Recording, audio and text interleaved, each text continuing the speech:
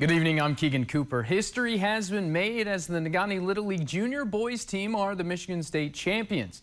This evening, the team returned to Negaunee with a police escort. TV6 senior reporter Jerry Tudor was there and talked with the team after their welcome home.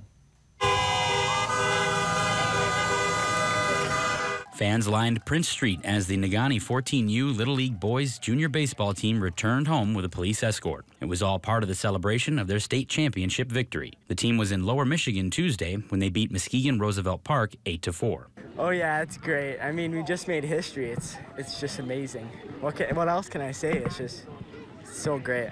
The team posed for pictures as their manager talked about what they've accomplished. It's incredible. I mean, I coach these guys from T-ball through developmental to minors to majors, now to juniors.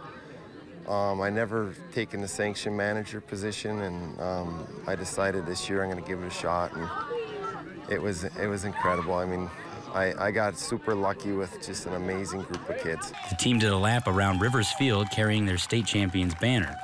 Team captains say the reality of being state champs hasn't quite sunk in yet. It's exciting. I really still can't believe that we did it. I mean, it's not believable yet. The manager says the players won because they play for each other. Just knowing these guys, my son's group and the group below him, I coach basketball with these guys too. They've been buddies forever, and they continue to be buddies on and off the field, and that means a lot. Negaunee now advances to the regional tournament in Midland starting August 2nd, where they'll square off against Kentucky. Jerry Tudor, TV6 Sports, Negaunee.